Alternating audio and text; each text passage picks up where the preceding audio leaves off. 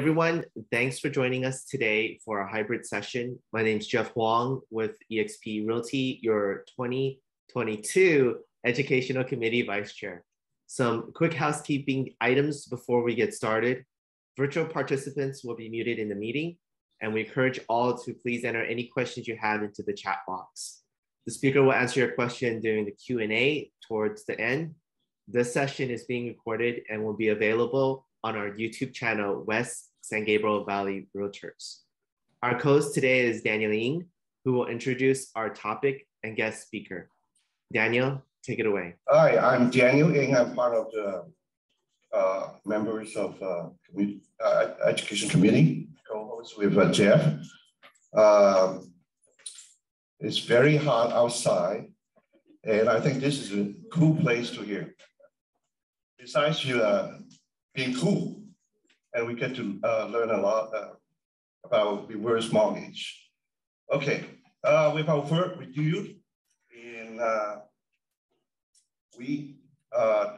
today's topic is ramping up your listing in reverse. I guess reverse stands for reverse mortgage, right? Good. Okay, our guest is Ryan. His friend cannot make it, but Ryan, this is good. So let me give a very brief introduction about Ryan. He is recognized as one of the two leading reverse mortgage educators in the nation. So he's very knowledgeable. And Ryan Reese, his last name, are giving senior 62 or older a new lease on life for educating them about the new reverse mortgage.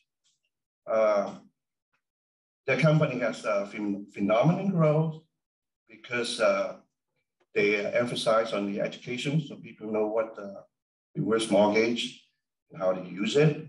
And they are committed to educating the customer so they will make a wise decision.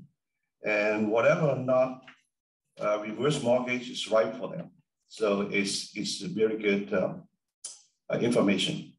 So without further ado, let me bring on Ryan. So he'll give us a talk about, I don't know, 1 or 2 hours. And then later on, we'll have a Q&A questions, just in case you have questions about reverse mortgage. Marisa will take over on that. Okay, and it's, let me introduce Ryan. Thank you so much. Maritza, who runs my classes for me. Maritza, are you there? Yes, I'm here. Can you hear me? Yes, why don't you take it away and just throw it back to me when you're ready. Okay, thank you. So thank you, Jeff. Thank you, Daniel. And thank you so much for having us today. We're super excited to be able to be here with you guys today. So today, like you guys mentioned, we do have Ryan from Reverse Mortgage Educators as our instructor to show you how you can earn more listings with a reverse mortgage for a purchase. So I do just want to mention a couple of things before we begin.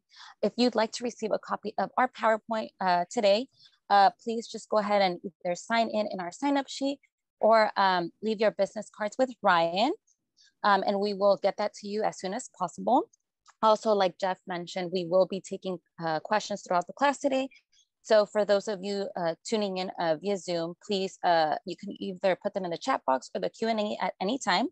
Also, if you can, please stay until the very end, as we will talk about how you can take advantage of our complimentary software and marketing materials to reel in the next listing. All right, Ryan, you can take it from here now. Okay, so we got a lot of introductions done. So let's just jump right into material. What I want to make sure you all understand about today is today the class is probably more about a real estate agent's relationship with a reverse mortgage and how that relates to your clients.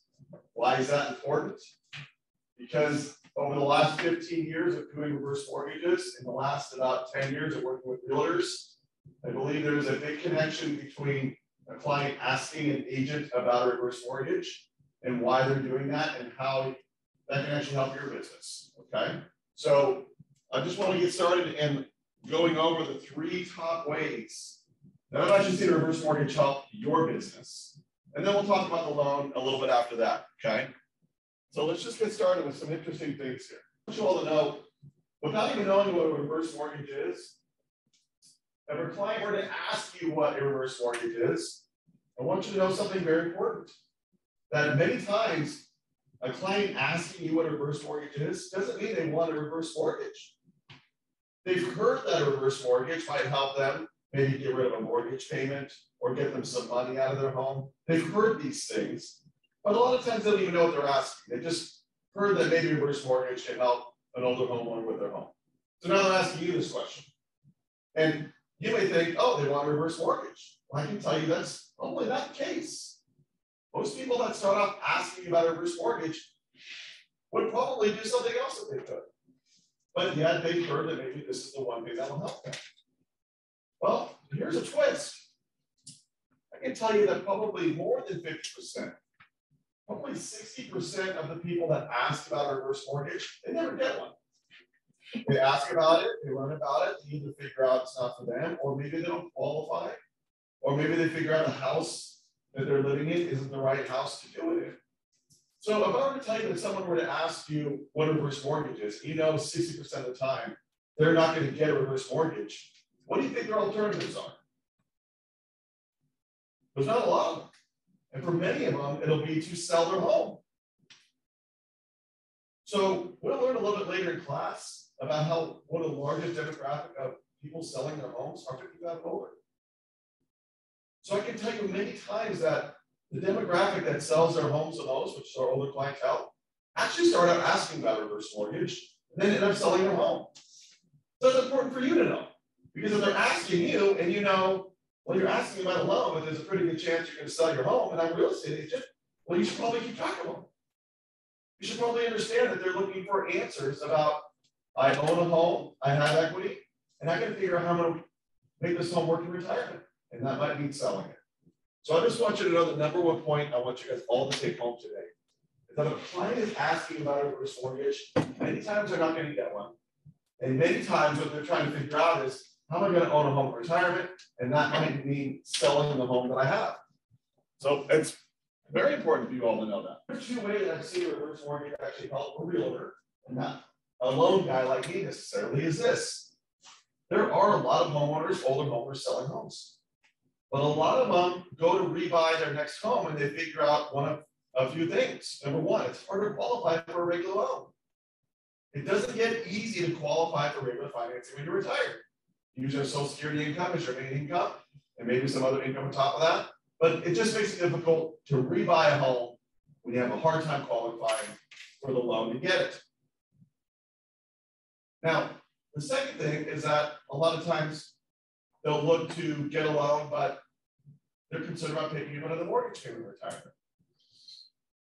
Well, a reverse mortgage for purchase, right? This is not the refinance that you see a lot on TV where people say, I'm going to refinance my home and not have a mortgage payment. We actually have a reverse mortgage purchase loan, which means that somebody can buy a home and not have to make a mortgage payment after they buy the home using this loan. And on top of that, you can actually qualify for this loan to buy a home when maybe you qualify for any other financing. So that's interesting as a real estate agent. If we know that more than half the homeowners right now selling their homes are over 55, and we now have a loan that can help them buy their home that they're going to live in after you sell their current one, but it's easier to qualify for, and they might not have to make a mortgage payment when they buy the home, that's very interesting for you all. And so we are doing a lot of reverse purchase loans. We'll learn about that. A lot of reverse mortgages have been done already. I mean, I've been doing reverse mortgages for 15 years. I've done a lot of them. And here's what I can tell you. A lot of people that have reverse mortgages don't even know how their heirs are going to get the home when something happens to them. And I can tell you that a lot of heirs, most of them that I work with, don't keep a reverse mortgage home when they inherit it, and they want to sell it. So the question then is, how do you make yourself valuable as a real estate agent so that when a client with a reverse mortgage passes away and the heirs inherit the home, how do you make sure you're the listing agent? That would be good to know, wouldn't it? We're going to go over that today. This is the third way that I've actually seen a situation where if you know about a reverse mortgage and how it works, it can get you a listing. So we're going to learn about these three things today, in addition to just learning about the reverse mortgage in general. So these are some cool things that maybe when you sign up for a reverse mortgage class, you didn't know you're going to learn about. I'm going to teach you about a reverse mortgage. As real estate agents, I want you to know how reverse mortgage gets you business. It's going to get somebody business. Why not you all? Well, why not me? Let's check it out. You all know how a regular mortgage works, which is that you use a loan to buy a home, or you use a loan to refinance a home. Either way, you're borrowing money from a bank, and then you're paying it back slowly over time, right? That's the way a loan works. Reverse mortgage is the same thing. It really is. You've borrowed money to buy a home, or you've refinanced a home. You've used a reverse mortgage. It works the same way. You're just borrowing money. You're borrowing money against your house. Same difference. Really, the only difference is that on a regular mortgage, if I borrow money to buy a home or refinance, I expect to get a statement. Statement's going to show how much I owe. It's going to show me payment for that month. That's how they work. A reverse mortgage, you borrow money, you get a statement, it shows how much you owe. It actually shows what the cost is for the month. Here's the difference. Because if you say, you know what, I don't want to make that payment this month, you don't have to. But what will happen next month is when you get a statement, you'll now owe what you did the month previous plus what you didn't pay. And that's really it. So if you get a reverse mortgage, you're just getting a regular loan, but every month you get the option to say, I don't want to send that in.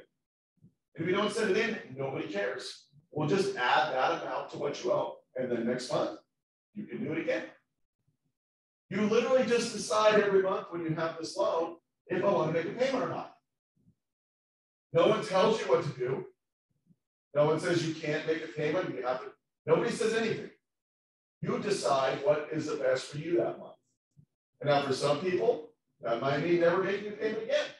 And as an industry, we don't care.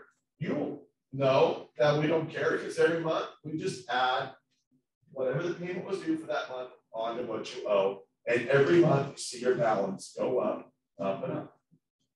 If you would have sent the payment in, you would have had a regular loan. You could treat a reverse mortgage like a regular loan. If you sent a payment in for that month, you don't have a reverse. You just sent in what was due for the month, and your balance does not go up.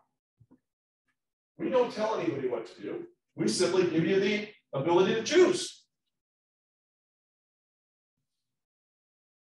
So a client could say, well, okay, smart Alec, you're going to give me a loan that's like a regular loan, and every month I can decide not to make a payment, and that's up to me.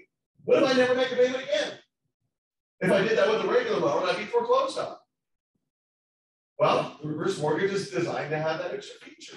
Where if every single month for the rest of your life you say, I'm not going to send in that money, we don't care. Just know if you live for 20 years after getting your reverse mortgage and you don't make 240 payments, you can expect your balance will have gone up 240 times. And you'll owe quite a bit more than when you got the loan. But that's simply a function of a client every month saying, I'd rather not send that money in. I'm going to keep it in my pocket. I'm going to use it for something else. But I know if I make that decision, I can expect next month my balance to go up by whatever I kept in my pocket. And that's really all a reverse mortgage does. It gives a client an option every month to say, I'll send something in or I won't. If I send it in, I just treat it like a regular loan. If I don't, I treat it like a reverse, my balance goes up next month. That's all you gotta know. So literally, if a client were to ask you, how does a reverse mortgage work? You now can just say, well, do you know how your loan works now? Well, sure. I borrowed money and I make a payment. Reverse mortgage, you borrow money, and if you don't make the payment that month, your balance goes up by whatever you did not send in. That's it. You can explain it to them like that. Because everything else is pretty much like a regular mortgage. You're just borrowing money against the house. You're not giving anybody the house. You can pay it back. You can refinance it. You can sell it, just like a regular loan. So we're going to learn more about that. Yes, sir. Can we use a reverse mortgage to refinance the existing default mortgage? Yes. So his question was, in case you didn't hear, if we have a house that has a defaulted mortgage on it, can we use a refinance of a reverse to pull that out of default and do a reverse mortgage? Yes. Okay. So that's one of the things we'll learn coming out is how our loan qualifies differently. But we certainly get a lot of people actually out of default. Sometimes they get people out of bankruptcy with their reverse mortgage. It just depends on that particular situation. So a reverse mortgage, well, the government insured reverse mortgage, okay? That's the majority of the one that's being done out there. It's called a home equity conversion mortgage. The acronym is HECM, HECM. If you ever see HECM or home equity conversion mortgage, that's a government insured reverse mortgage. You see, the government doesn't call it a reverse mortgage. Why? Because it's not a reverse mortgage unless what? You decide not to make a payment. So instead, they came up with the name home equity conversion mortgage. Whatever you call it, it's the same thing. They started doing these loans around 1989, 1990, right?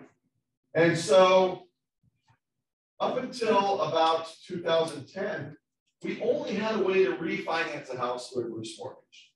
In other words, a client that might say, man, I'm having a hard time making a payment in this house, or I need to get some equity out. I don't even care necessarily about living here, but I just need a loan that I qualify for. Well, up until 2010, we could only do a refinance. A client could only use a reverse mortgage to stay in the home they're in. But in 2010, we said, look, you can now use this as a purchase loan. So that kind of helps you all out as realtors, right? Because really a reverse mortgage as a purchase loan is cool because we can get this loan for people when maybe they don't qualify for anything else. You don't qualify for a FHA loan, you don't qualify for a Fannie Mae loan, a Ginnie Mae loan, you don't qualify for any of those things. You're thinking, I can't get a loan. So in fact, why would I even sell this house if I can't qualify for a loan to buy my next home? Well, a reverse mortgage qualifies totally different than a regular loan. Probably 65%, 70% of the loans we do, client can never get any other kind of financing. So when we talk about this as a purchase loan, it makes more sense as a real loan. Because we're talking about now the ability for someone to say, I want to sell and move, but I'm not going to get enough cash to buy the next house all cash. I'm going to have to get a loan. And now I'm worried about qualifying for a regular loan. And when I get a regular loan, I have another mortgage payment. So now we have a loan where we say, look, if you don't qualify for anything else, we'll still get you a home loan. And on top of that, if you don't want to make a payment every month, you don't have to.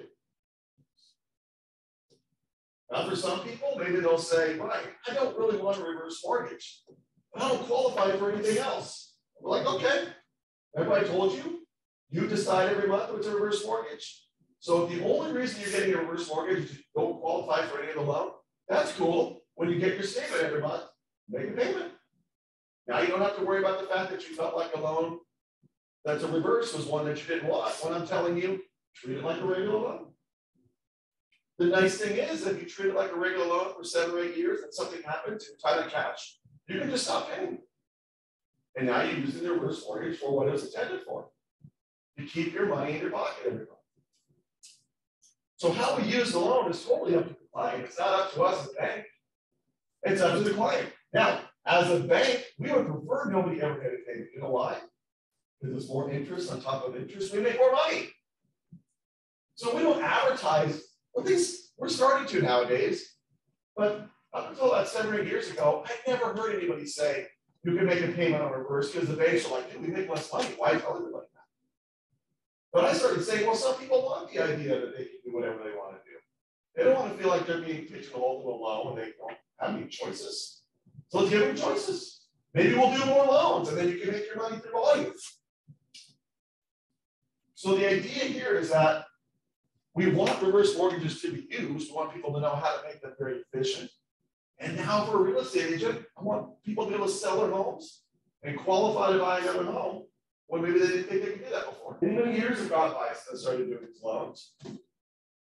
And I used to believe when people told me something. I don't believe people anymore. I've been jaded because people would say, right, I don't want to sell my house. I don't need to talk to a real estate agent. I just want to do a loan and be here, that's it. And so I would say, okay. But then we would start running through their options of staying in the house. And we learned that staying there is probably not the best thing for them. maybe the loan, the reverse mortgage, I'm going to get them to stay in the home isn't giving as much cash as they wanted to. Maybe they just don't qualify. Maybe the home is not good enough shape. Maybe they really did want to move somewhere else, but they didn't think they could. So when people say, I don't plan on moving, I'm like, I don't know about that. Because I've heard this a lot and then it changes. As a real estate agent, that makes it tough for you because the client is telling you, I don't need to talk to you. But maybe they don't need to talk to you because they think that they don't have any options and then a realtor is just going to waste their time. Why don't I got to talk to a realtor? I can't get a loan to buy another home. Why do I got to talk to a realtor? I might have to go buy a piece of junk somewhere. Why do I talk to a realtor? So the idea is that sometimes it takes a little bit to get through to them what they can do. And then all of a sudden, you become an important piece of the puzzle. There's studies everywhere. There's, what do you call it? Polls done. Do you want to age in your home? Do you want to stay in place? And for a long time there, I think it was running like 72% of people said, I'm going to stay in my home when I retire. And yet, why are over half the people that are retiring selling their homes? That means 20% of the people aren't lying, right? No, they're not lying. I'm joking. But I think what they don't understand is that sometimes life chooses a different path than what we want it to. We end up selling a home we swore we were never going to sell. And the numbers in the data.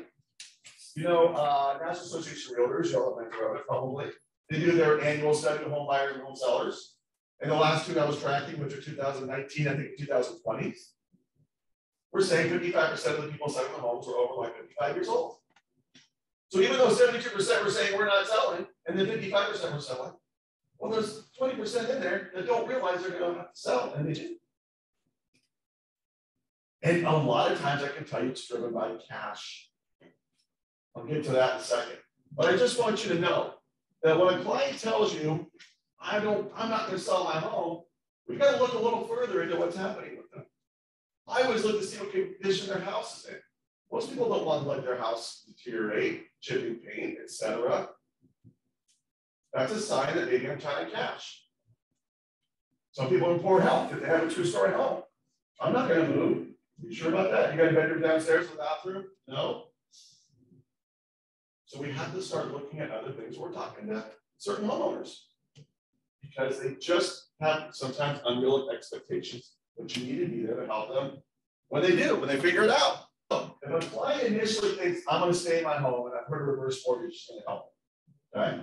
After all, reverse mortgage can what? Make your payment optional. That's nice, keeps money in the pocket. A reverse mortgage kind of gives me safety knowing if I do never make a payment again, I can stay there. So a client might be hearing this and thinking about this, and they're going to ask you, how does that reverse mortgage work? And now I know you all know to say, well, it's like the loan you have now, except if you don't send in a payment, they just increase your balance by whatever you did not send in. That's it. Everything else makes it the same. So you know how to answer that question now. Good. What you've done is kept them close to you, right? Because they didn't go out somewhere else and ask that question. They didn't go ask another real estate agent. They didn't ask the loan officer that knows a real estate agent. You don't want to do that. You want to keep them right here, okay? So then the next question they might ask you, just so you can go a little bit further, is, well, if it's like a regular loan, can I get cash out? And the answer is, of course. If you see it here, you can receive it. You can do a reverse mortgage refinance. And just like a regular loan, you can say, I want some cash out. You can say, I want to set up an equity line. You can do both. And I can tell you that's the majority of what people ask about reverse mortgages. Like 2 or 3 questions deep, and that's it. Hey, Mel! Good to see you. Can't even sneak in. No. Okay. We know Mel, right? Okay, we love Mel. All right. So we're about to go into an example of a reverse purchase loan. But what I all want you to see here is just a few things. Number one, this loan is basically like a regular loan, but has an optional payment. The reason I tell people that is I don't want anyone to feel like they're losing control of their home. It's our biggest asset, okay? You look at the equity in my house compared to my bank account, you'd be like, dude, what's wrong with you? I don't know. I guess hopefully I'm like lots of other people. It's my biggest asset. Why would I ever want to do a loan where I feel like I've lost control of that? I've given it to somebody. So remember, with reverse mortgage, you have not done that. You've just given yourself the ability to say, I'm going to skip a payment this month, or next month, or for a year, and nobody's going to bother me. They'll just add those payments onto what I owe. Maybe I skip payments for a year, and now my balance has gone up by $7,000. Hey, was that so bad? I took a year up on. That sounds like it would help somebody. Sometimes our problems are temporary. So maybe you don't want a permanent fix for a temporary problem. Maybe a reverse mortgage for taking a payment out for a year solves a problem, and you go back and make a payment again. Hey, a regular loan, you can't do that. You can do that with this loan. So there's so many ways to do this and not have to do it how maybe people think a traditional reverse mortgage works. Or instead just giving people options like letting them keep a home. Okay, that's what I want y'all to know about reverse mortgage. Okay. The other thing that I want you to know about reverse mortgage is more and more purchase reverse mortgages are happening, which means more clients are selling their homes and buying with reverses. Now, interest rates. Have you guys heard about inflation? Every day. Okay. I hear it on my way to work, while I'm at work, when I get home from work, and then I dream about it. Inflation reduces how much money is out there, right? So with a reverse mortgage, what it does is it lowers the amount of money we're willing to lend. And since February, the amount of money we can lend in a reverse mortgage has lowered drastically. So what does that mean? That means people that were going to refinance 6 months ago and are calling me now saying, Ryan, I'm ready to do that reverse. You know what I'm saying to them? I can't help you anymore. And then they go, well, what am I going to do? And I'm like, I don't know. Why'd you wait so long? Well, I didn't want to do that reverse right away, but now I really need it. Okay, well, what are your other options? Can you get a regular loan? No. Getting more money? No. Social Security hasn't gone up that much. I don't have any more retirement savings than 6 months ago. Well, let me tell you something about a reverse purchase loan. I know you don't want to sell your home, but don't you at least want to have a home? Let's talk about a different house. We'll do the reverse mortgage to buy that home. So instead of being in the home you're living in now and not having a payment, we'll just have you buy a different home and have that payment. One that the numbers work better on. It usually means you're buying a less expensive home to make the formula work. And that's what people are doing. Because it's a left between struggling in my current home, which I can only do for so long, or actually listing and selling and moving, then that's going to be my option. And if you would have talked to me 6 years ago when I tell people this, be like, Ryan, it's never going to happen. But then when I look at the studies and I see 55% of people 55 years and older are moving, I'm like, it's happening. Even though you're telling me it's not, it's happening. And we have to do big changes on Friday even to our industry. I probably have 6 people that thought they were getting loans, just right off the top of my head, that I have to call back today and tell me not. This is what's happening with our financial markets. And that's just me. That's my own personal pipeline. That's not even my company. I got to go back and look at the company and see how many loans are not going to be done right now because of the changes in the market. And I know some of these people in our company will probably lose 30 loans this next week from interest rate increases. And I know 30 of those people aren't going to be like, oh, well, this is going to be cool to have, but I can do without it. They're going to be like, Brian, what am I going to do? And I'll be like, I don't know, let's look at your options. And I can tell you from probably half of them, I'm going to recommend that they sell their home. Because I know that they're barely making it. And with inflation eating more of our money, if they were in trouble 6 months ago, it's tough even now. So this is a real thing that we're seeing every day, and I'm seeing it in action. So we still have a good handful of people that can get refinances, that get money out and they're okay. But we have a lot of people who turn the corner, they can't. So let's talk about some of these people. Some of these people I'm going to call this week and I'm going to have a conversation about selling their home. I'm not going to sell it. But those agents who referred them to us or whatever, I'm going to call them and go, look, this person might need to sell their home. I can't help them with a refinance anymore. Let's take this person, for example, 73 years old. Why do I put 73? Do I only loan people to people 73 years old? Do I discriminate against every other age? No. Can I legally discriminate? Actually, I can't. No, I know, I got you. I discriminate on age. How do I do that and keep my job? I don't know.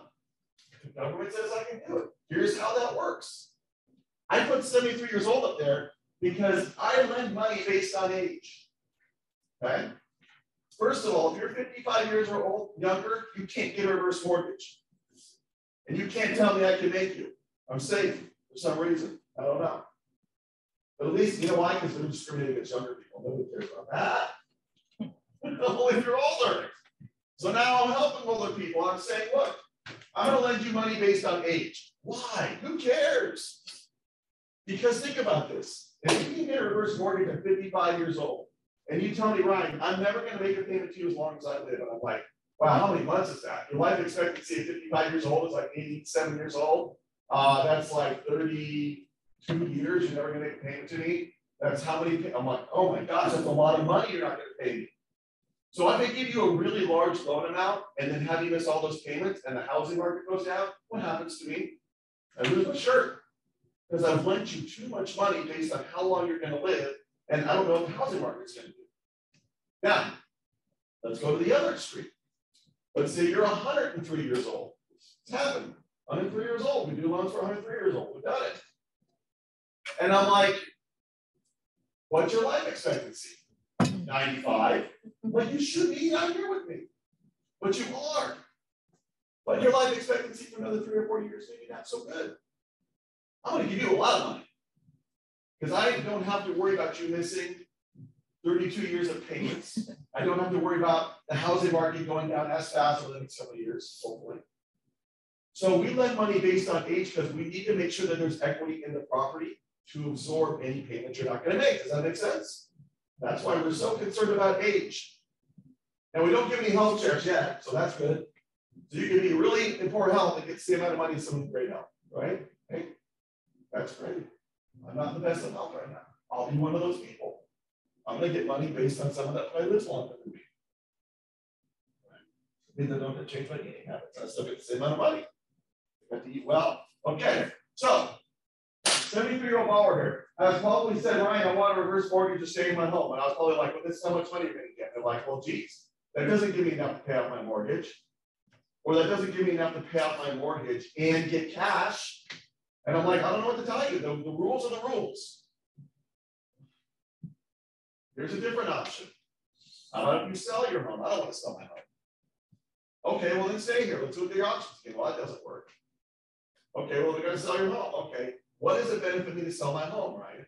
Well, if you go into a lower priced home, that means that we have more equity to use because you're in a lower priced home and you're releasing some of that equity, either through the loan or through cash in pocket. Just follow along here. This person says, I'm selling my home and you as a realtor sell it for $850. They had a mortgage. Of course they did. That's why they were having a hard time. They called me because they needed to pay off a mortgage. So when they sold their home, you had to pay off a mortgage and whatever the cost of selling the home were, they have $400,000 cash now. And now they're turning back to you and say, okay, now I have $400,000 cash and I have no home. Before I didn't have any money, but at least I had a home. Now I have $400,000 and I need a home and I need to make sure that I can stay there the rest of my life. I also need to put some money in the bank. And I don't know about getting another mortgage. Oh, that sounds kind of tough. And then they do this to you. Don't we love our clients? They say the house I want is $600,000. So now what you're telling me is that you only have $400,000. You need to keep cash in the bank. You're worried about getting a loan, and you need to make sure that this roof will be over your head the rest of your life. Okay? That's when you call your competitor. I got a great client for you. I've already sold their house. I'll let you take it from here. No, we won't do that, right? Okay. Because instead, you maybe call me, hopefully. And I say, look, based on your age of 73, here's what I'll do. I will ask you to put a down payment down for $259, and I will give you a loan for $341. So what have we done? We've solved a couple problems already. They have $400,000, and I say, look, only give me $259. That means you were able to keep how much in the bank? Any mathematicians here? Mel? Okay, Mel. The client keeps $141 in the bank. because they only put down $259. I gave them a loan for $341. So if you take $341 plus the down payment, the $600,000 home, and I've given them the ability to, what, will stay in the home the rest of their lives, right? It's a reverse purchase loan I've done for them. So even if they said, Ryan, I don't want a reverse mortgage, I'm going to make a payment, I'd say, I don't care. And then one day they don't, I'd say, I don't care. So that means I know that I feel good that we put them in a house where even if they can't afford to make a mortgage payment, they can stay there. That's nice to know. We put $141,000 in the bank. How much did they have in the bank before they started this? 0.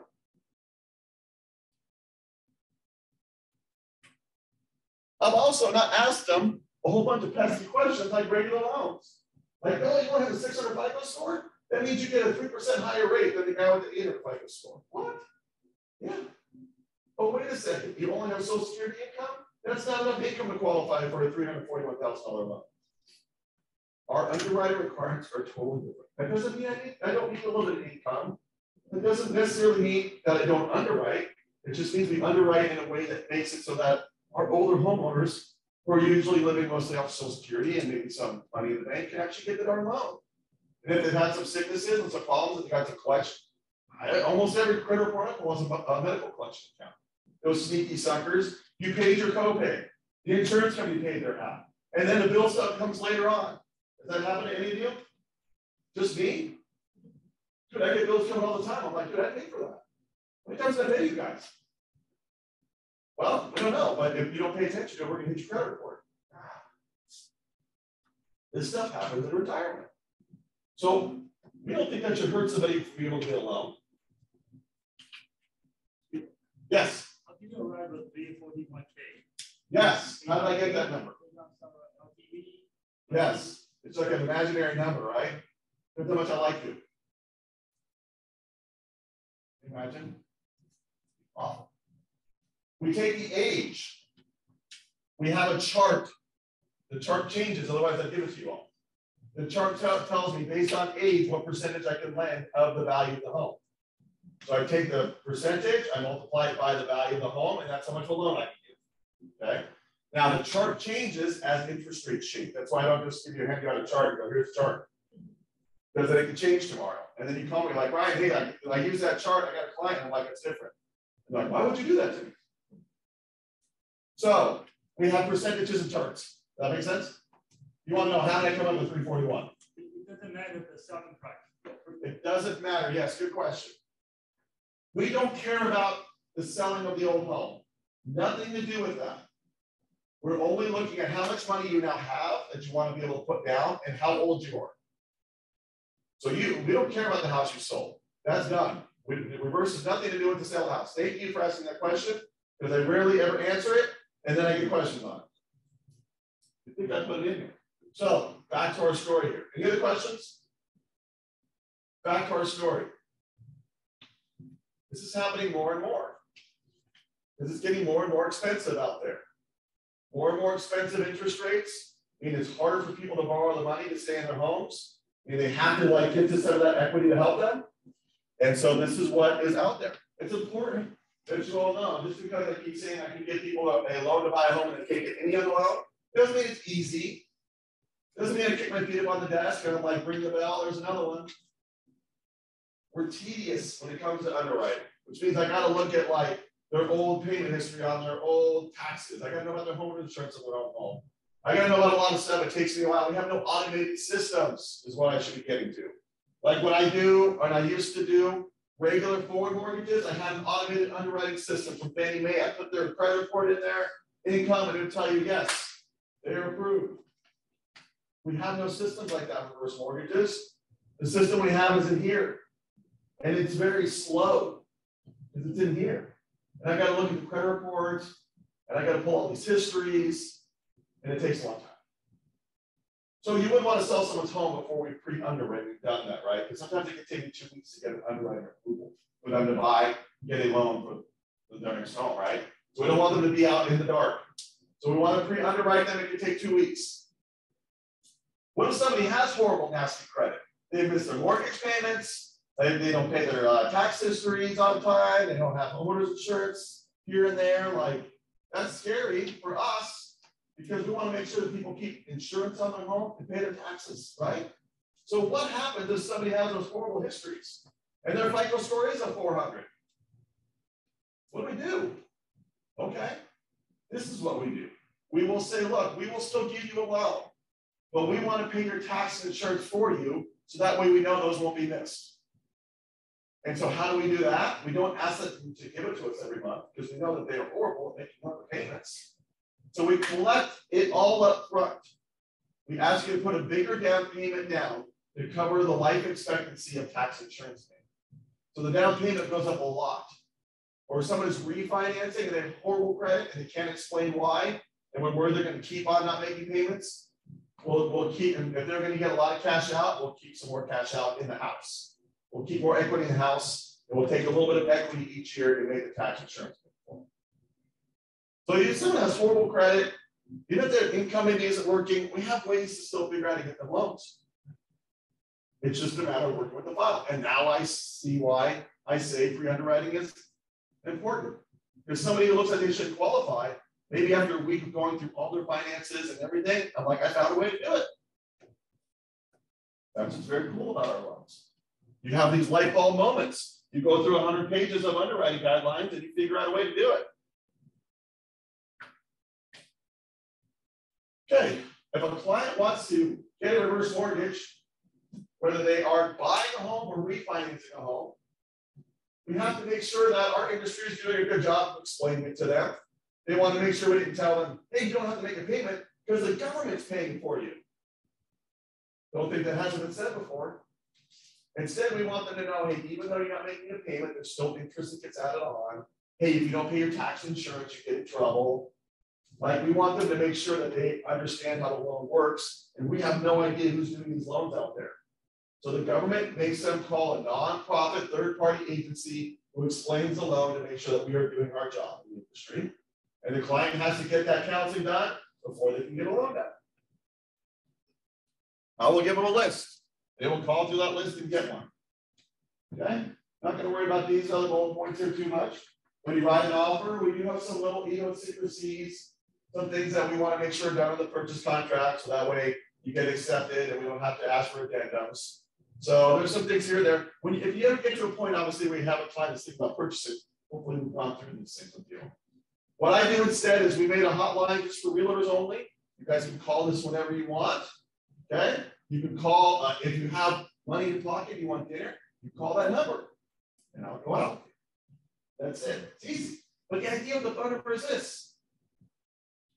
It's usually manned 7 days a week, and somebody can answer questions about reverse mortgages. Why is that important? Because remember I said, if somebody is asking a question about a reverse mortgage, that could be your client. And I don't want you to have to say, I don't know, I'm not a loan person. No, I don't want you to have to do that. I want you, hopefully, first of all, be able to answer the initial question. Oh, it's just a loan that has an optional payment feature. You'll make a payment that goes out to the balance. Oh, that's how it works. That's how it works. And then maybe they'll ask you a question like, we'll get to this later on. Maybe they say, well, what happens? Can I keep the house in the trust? And you don't remember. You're like, well, I don't remember the answer to that one. Okay, no problem. This is what you do. Oh man, I'm going to answer that question for you. I'm going to go to the bathroom real quick. And then you get in the bathroom and you're like, hey, Ryan, can they put the house in the trust? And they're like, yes. Yeah, you can put the house in the trust. I want you to be able to answer questions for them, so that way they stay your client, they don't go somewhere else for answers. Worst thing ever, right? Is to have a client go somewhere else to get an answer that you didn't give them. I don't want it to happen to you. So that's why we do that number there. It's for realtors only, okay?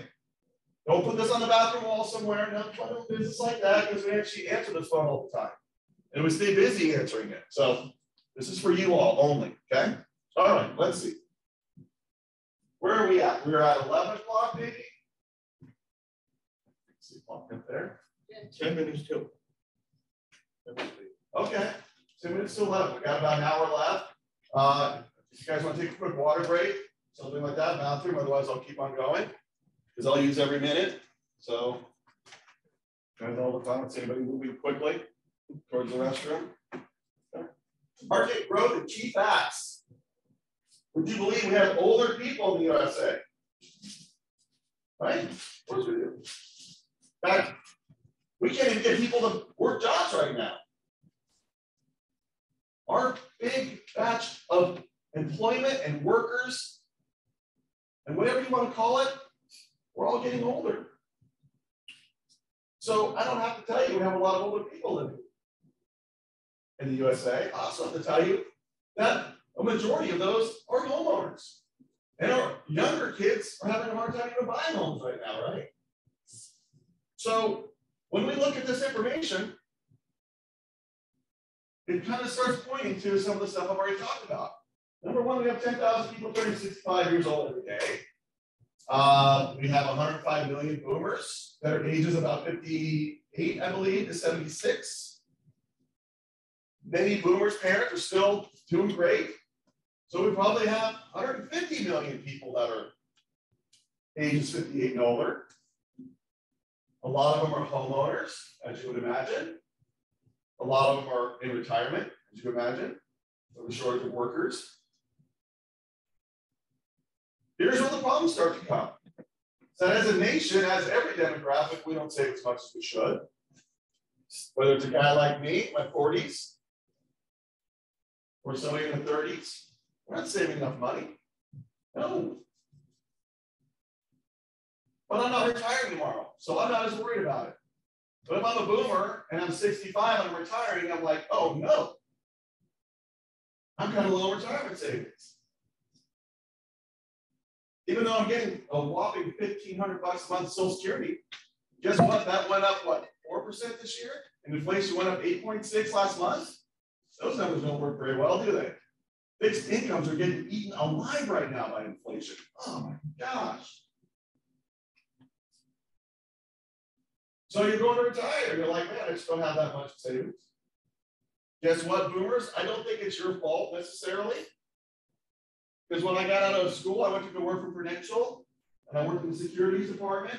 And I did my job was to help people that were retiring either roll their 401ks over or take their pension plans and invest it in, you know, a bunch of products, fixed product, well, you know how it goes. And this is what I saw back then. This is in 2000, year 2000, was that the boomers, by and large, didn't have that much pension. Their parents did. The boomers had a little bit of 401ks. Their parents really did not. So there's a huge shift that happened, right? It started happening in the 70s when companies started saying, here's a 401k to supplement your retirement. And in the 80s, they said, that's your only retirement because you don't get pension plan anymore. And that happened pretty quick, okay? Because I'm here to tell you that even if you worked at JCPenney's or Sears in the 70s, you got a pension plan, okay? That was been great. Dude, I would have zero stress if all I did was sell hand tools and lawnmowers and I had a nice big pension. That would be great. That's gone. Sears is bankrupt. So for a lot of our boomers, it just happened too fast for them to start their 401k and start saving. They didn't get a lesson from their parents about saving. Nope. So here we are. A lot of our boomers are living off Social Security, and over half of them don't have any money in the bank. That's a bummer. And you're going to retire. What am I going to do? Well, I can tell you one thing now, our boomers are doing and working longer than anybody ever has. Okay, their parents pretty much retired at 62 years old on the dot. And now boomers are working to 69, 70 years old. So they have to work longer. Then about 69 or 70, they're like, I don't care. I can't work anymore. I'm just done. The pandemic kind of spiced that up a little bit. A lot of people said, I'm done. People who shouldn't, like 25 years old, get back to work. Okay? But when you're a boomer and you're like 60-something years old, the pandemic hits, you're like, leave that behind, right? You know what's interesting for us in the reverse mortgage industry is the average age of people getting reverse mortgages are like 70. I don't know if there's any connection there. I'm just throwing it out there. But don't worry. Don't worry about our boomers or their parents, or even some of my generation for that matter. Because even though we don't have enough money for retirement, we got these houses with all this equity in it. But now we got to figure out how do I take that equity and turn it into making my life easier in retirement. If I were to refinance my home and get cash out, I got a bigger mortgage payment. That doesn't work if I can qualify. home equity loan, that's not really going to work, especially because now we're even pausing those right now. Ah, geez, all this equity, no way to get to it. Not a lot of money in my bank. Remember, why do you think 55% of the people selling their homes are older? Because they've come against this wall. And they said, I don't want to live crappy and struggle with my payment, so I'm going to sell. That's why we see a lot of people getting reverse mortgages. More now than ever, I'm getting applications. More now than ever, I'm turning them down with the stupid inflation. But the point is that we're trying to get to that equity in one way or another because we need to help our retirement. And we have almost $8 trillion in equity, our 65 and older homeowners. $8 trillion. Okay. You know where probably most of that equity is? I'm just going off the cuff here. I bet you say California, and maybe Manhattan, right? San Francisco, you know what costs are out there? LA, Orange County, expensive, right? So you guys are in a great area to be licensed. You guys should see more people selling to get to that equity. I don't know. People aren't really selling their homes as much as we hope, though, right? We still have home shortages, even though prices are coming down. People figure out a way to do something. They need to get to that equity. Okay, and that's why we see more listings by older homeowners. All right. So let's talk about what happens to a reverse mortgage house in the future. Remember bullet point number 3? I said there's a lot of homes with reverse mortgages in there. The government reverse mortgage has been around since about 1990. Heck, I've been doing it for 15 years. There's a lot of homes with reverse mortgages on them. And if you did a reverse mortgage in 1990, and the youngest in age back then was 62, how many years is that? 30 years? 32 years? That means you're 94 years old right now. Your past life expectancy. So in other words, we have a lot of people with reverse mortgages that are meet the maker. And I can tell you that most of those heirs have no idea how it works to get the house into their name. It's just like a regular loan. Remember I said this is like a regular loan. When a person with a reverse mortgage house dies, the heirs inherit it. But how do you inherit it? And there's opportunity for you all in this. Because you can help them to make sure that they get that house with less fanfare than if they didn't know anything. And since I say that from my experience at our office, most of the heirs that get the house when it has a reverse mortgage sell it. You want to be there to make sure you get that house for your listing. So, number 1, by the way, easy to get a list of houses with reverse mortgages. Any title company can get it. Heck, I'm going to show you software. I'll give you logins for you to get it. Not that hard. So now you know where every house with reverse mortgage is in your area. And you know there's a probably going to come for sale sooner than later. And now you just have to know how you're going to get those people to listen to you. I'll table that conversation for a second. Let's learn about how a reverse mortgage behaves when a borrower passes away. Number 1, you have 2 situations when a house is passed on to the heirs. Either it has equity or it doesn't. If it has equity, in other words, the balance on the reverse mortgage is less than what the house is worth, that's pretty easy. That's like a regular loan. The heirs can simply say, we want to keep the house, we'll refinance, and you give the lender back whatever they're owed. And we give her that lien. That's like a normal loan situation. Or the heirs put the house on the market, escrow orders a payoff demand from the reverse mortgage servicer, and they sell the house, and the heirs get the difference, right? Simplifying it, anyways. So it's basically like a regular loan at this point in time. When someone has a reverse mortgage house and the heirs want to do something with it, the rules are basically the same as if it had a regular loan on it. The FHA, the lender, the investor, nobody wants this house. They're like, heirs, step up and get this house. And they'll even give the heirs up to a year to do this because they definitely want the heirs to get the house. Because otherwise, if nobody shows up and raises their hand to say we want the house, then the lender has to foreclose. It's not their house. And then they got to go through foreclosure, notice a default, notice a sale, go to auction. What a nightmare. And they usually lose money. So they don't want that situation. They want the heirs to have the house. So, first example is very much normal, like if they had a regular loan. And don't even get to a year to do that. I'll tell you how to get that here in a second, because it doesn't come automatically. Let's look at the second situation. The house is underwater. They have lived a long time, or they didn't, the economy is down, recession, something, and this house is upside down. So they actually, when they passed away, the balance on the reverse mortgage is $750, and we find out with an appraisal that the house is only worth $700. So the heirs now say, oh, it's upside down. We don't want this thing. Well, you have a choice.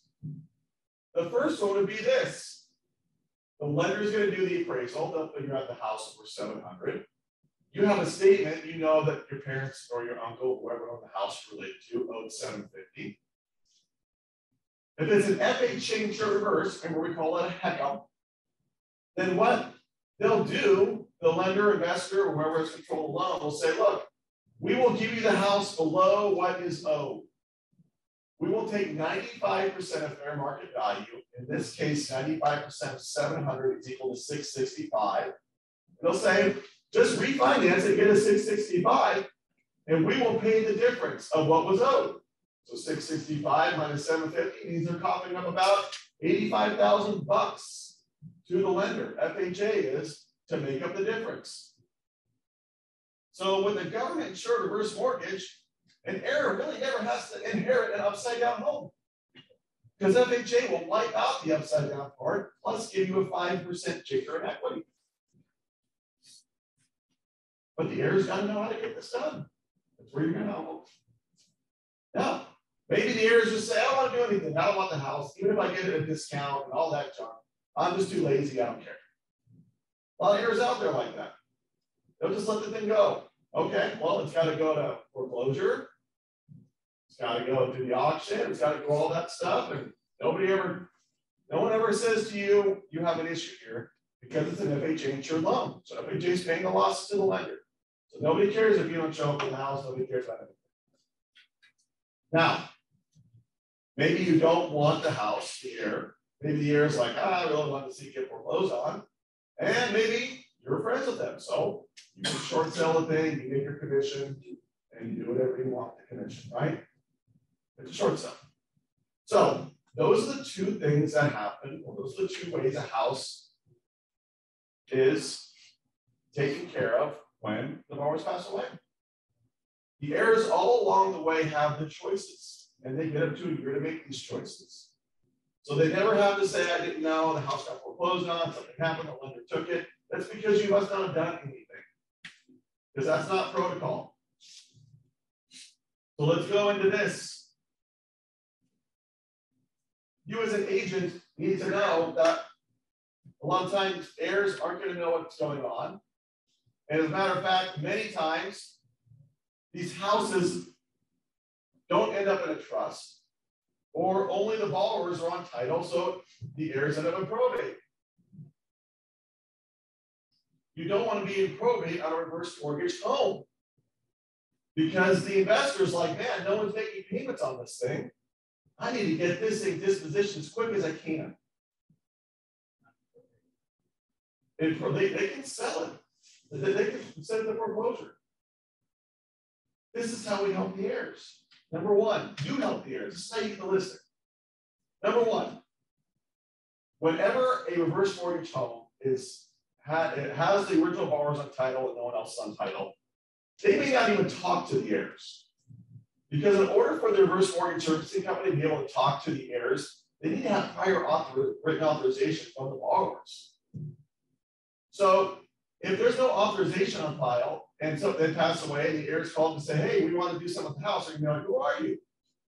Oh, I'm the son, I'm the nephew. Oh, well, we've never heard of you before. And we don't see that you're a trustee of the trust or anything, so we simply won't talk to anybody. Thank you. And they hang up the phone. And they can be really rude. It really makes you mad. Because now you've got your parents or your relatives' house in probate, in foreclosure, and they won't even talk to you. I get this call all the time. So now I want to let you know. Anytime you run across a reverse mortgage home, I want you to do these steps to make sure you get a legal listing. The first thing you want to do, you can even go out and search and find reverse mortgage homes and write a letter and say, I know how to make sure your heirs get the house. Something like that. I don't know if I put a guarantee on it, but You get the gist? The first thing you want to do is say, hey, do you know if whoever you want to control the house has been approved at the lender to do this? I don't know. Oh, well, let's do an authorization form. Let's send it in and get it notarized. We'll call the servicer afterwards, and we'll make sure the servicer will talk to your next of kin or your kids or whatever when something happens to you. That's the first way we're going to help you. Oh, wow, okay. So you do that. Immediately, you've helped them go from a house that might go into probate that no one will talk to a house that the servicer will call and talk to this person. The person can say, oh, we weren't in a trust, but we're going through probate. Here's the probate paperwork. Please don't foreclose right away. Because what the lender does when someone passes away, the first thing they do is they send out a letter. They say, you have 30 days to get back to us. If you don't get back to us in 30 days, we're going to start foreclosure. Well, heck, you can't get it through probate in 30 days. And if they can't talk to you to know it's a probate, they're just going to start foreclosing after 30 days. So at least if they'll talk to somebody, you can say, look, we have an attorney, we're going through probate, and they'll listen to you and they'll say, okay, send us the paperwork. At least you got somebody that will listen to you, which is like worth a lot. That's the first thing I would do. And then, by the way, make sure the heirs know that you're the one that made this happen for them and they have your card, and that you're the reverse mortgage real estate agent that will help them. That's how you're going to make sure you get a hold of that person. Next thing, let's say that, well, of course you should tell the people maybe you want to think about a trust.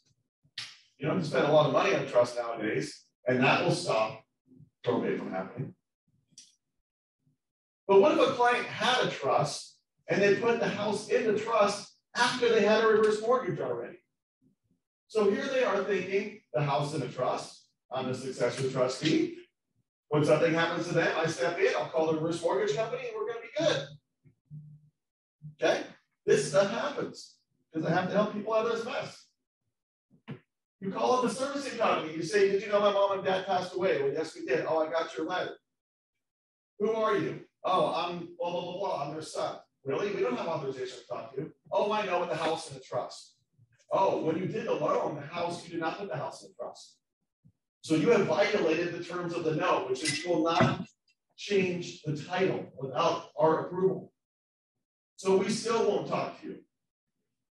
Wait a second, I'm the trustee of the trust, it's not going through probate, but you still won't talk to me. Right. Here we go. You guys send the trust in. They need to look through the trust. What if they don't like the wording of the trust? They can do that. What a mess. So as a real estate agent, I would say, I want to make sure your heirs can get the house if something happens to you. Do you have a letter on file that says you can talk to them? Oh, you do? Good. Do you have your house in a trust? I do. Do they know your house in a trust? I don't know. When did you do the trust? Before or after you did the reverse? After. Uh-oh, you still may not be in the clear. They're in a peculiar predicament now. Because what if they call the servicer? Now you should probably call the servicer. You should tell the servicer. They should have think about putting my house in trust. You guys are okay with that. Send it in, we'll approve it. Send it in, they'll approve it, you're okay. When you send it in, they don't approve it, and your house is in that trust. You gotta get it fixed. Most trusts get approved if they're revocable trusts. Could you sell it and then go back and get a reverse mortgage with the trust? Sell the house. Could you pay it off, pay off the loan? Yeah. Okay. And now we don't have a reverse mortgage. Put the house in the trust and then go back and get it reverse. Oh, no, I wouldn't do that. I wouldn't go through all that. You're saying, your question is, well, if we put it in a trust, we're not supposed to. Now the lenders are mad at us. How about if we pay the loan off, go get a trust and get a new loan? Oh, no, that would, I wouldn't make it do that transaction. Okay, myself, I do it for a living. I would get a hold of the servicer and go, we really want to put our house in a trust, will you review it for us? If they find out it's in a trust, well, you know, hopefully the trust meets the requirements, or you can fix the trust meets the requirements. That's what I would do. But there's no guarantee that I can give them a hard time. But you know you're probably going to get a hard time when you go to, when you pass away and they look in the house in the trust and they didn't authorize it. So you're kind of in a little bit of a hot water anyways. But that's why you want to tell your clients, oh no, the house is not in a trust, we'll put it in a trust. Oh, before you do that, call the servicer. Say you want to put the house in a trust. Send it in there. They will send something back that says we authorize you to put the house in the trust. Now put the house in a trust. Take your business card. Staple it inside. That's what I do. I put it right in there in the trust folder. Why? Because when something happens to people and they pass away, the kids immediately go find the trust. Why? Because they're greedy. They want to know who gets the house. Okay. Maybe they love their parents' son. but they still are concerned about what's happening with the estate. They want to go to the trust. Your business card is stapled in there. And when this happens, I'm a realtor and I want to make sure you can get the house in your name as an heir. What happens if they change the trust in the new years? I mean, that is pretty funky. You change the house, you put the house in the trust, like, and you got it approved. And then you change it later on. Well, the county really doesn't know that because they don't record amendments usually. So really the lender's kind of in the dark. So it's kind of like, are you probably okay?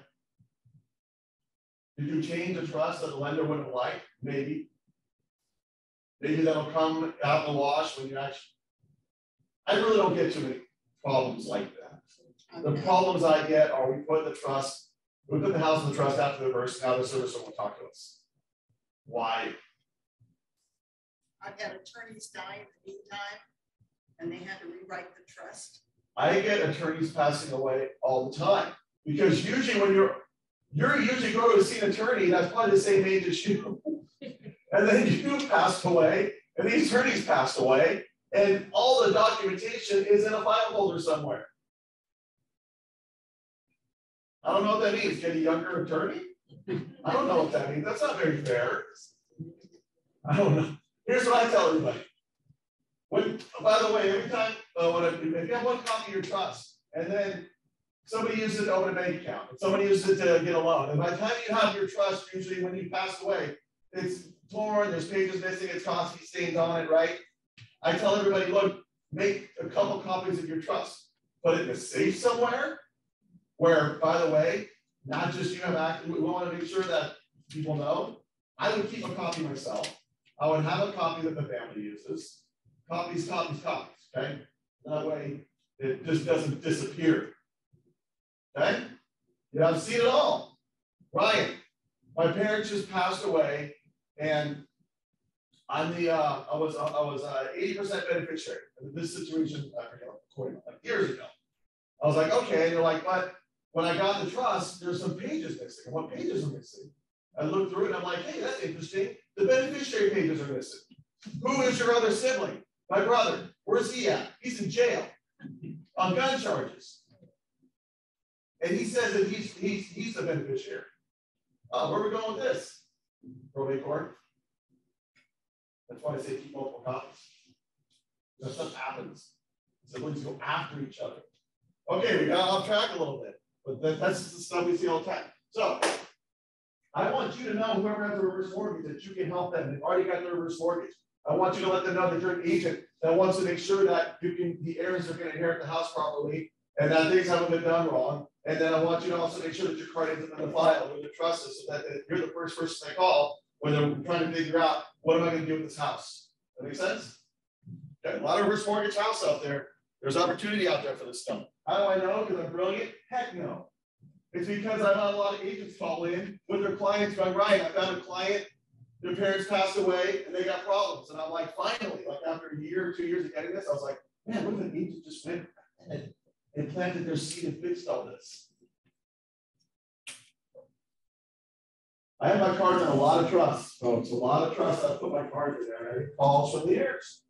I'm not selling a home, but I'd like to still be involved in the transaction somehow. So I get a hold of the original agent. Maybe they need a loan. I don't know. Maybe there's something I can do there. Okay, let's check it out here. What do we learn today? Does the government remain on the home? We're just a loan, right? We are neither taking the home, we're not doing anything. We're just loaning money. Okay? We're just making the payment optional. That's all we're really doing. The heirs, yes. The heirs can still get the house. We learned about that in the last slide. I want you to plant your seed everywhere to make sure that heirs call you when this day comes. That's it. I want you to be the agent. I want you to find every reverse mortgage you can. And even if you don't remember anything from the class, come on. Say, right, I found a person with a reverse mortgage. How can I make sure I end up getting solicited?